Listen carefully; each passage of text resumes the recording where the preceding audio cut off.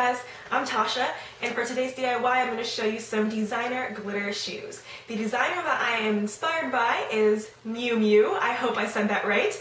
But they have these super awesome glitter sneakers. They have two different versions, one with the blinged out toe and another one with kind of a steel toe with studs on it. And I love them, but they range from $500 to $600 depending on which style you get. And that is crazy, so I decided to make my own pair and share it with you guys. So let's get into that. So of course you're going to need a pair of canvas sneakers. These sneakers are by Faded Glory and they're from Walmart, and they're great for DIYs because they're super inexpensive.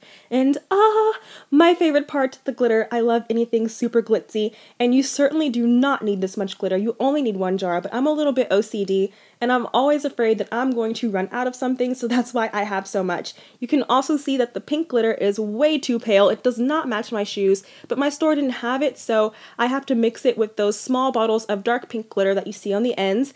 And I'm using super fine glitter. You can use coarse glitter, but I really like the super fine because I like really small pieces of glitter. And you're also going to need Mod Podge or any other kind of decoupage that you can find. I'm using a gloss finish. You need a plastic bowl, some tape to tape your shoes, paint brushes, really strong glue like E6000 or Gorilla Epoxy will work. And this is optional, but you can use clear acrylic sealer at the end to gloss over your shoes. You will also need your embellishments. So I have these rhinestones that I picked up from Etsy, kind of a rectangular shape and then also a teardrop shape. And then for my other pair of shoes, you need studs in different sizes. These are actually scrapbooking stickers that I got at Michael's. So here we go, making our glitter glue. Just dump a bunch of glitter into your bowl. Don't use too much. I know it looks like I'm using a shitload here, but really it's not that much. And then I'm going to go ahead and take my Mod Podge and pour about half of it, like half glitter, half Mod Podge, if that makes sense to you. 1 part glitter, 1 part Mod Podge.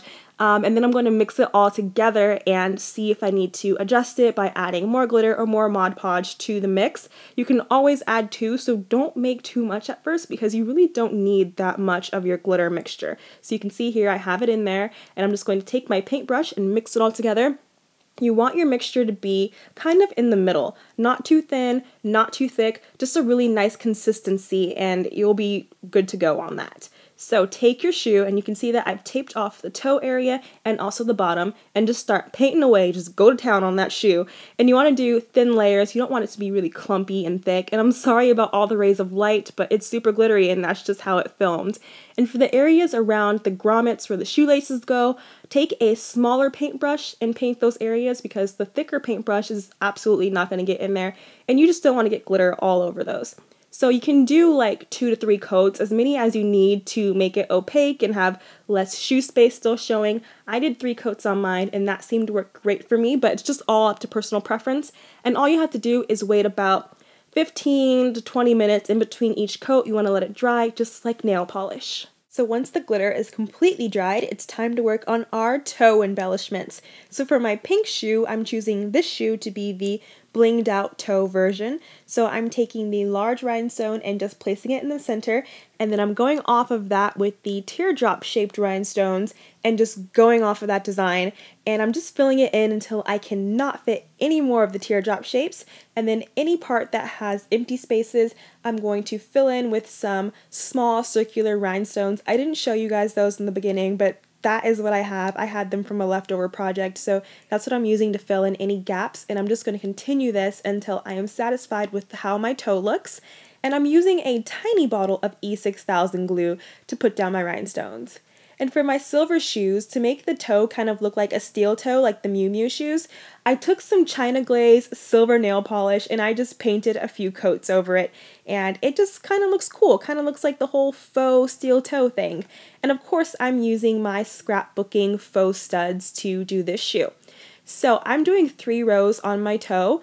I'm doing 5 of the large faux stud stickers going across, and then the next 2 rows are going to be the smaller faux stud scrapbooking stickers. And the Miu Miu shoes, they had a lot more studs, and they also gradually went down in size, but I only bought 1 pack of these stickers, and I didn't have enough to do both shoes if I wanted to put more, so that's how I'm doing them this way, and it worked out fine, but it's up to you if you want to do more or less.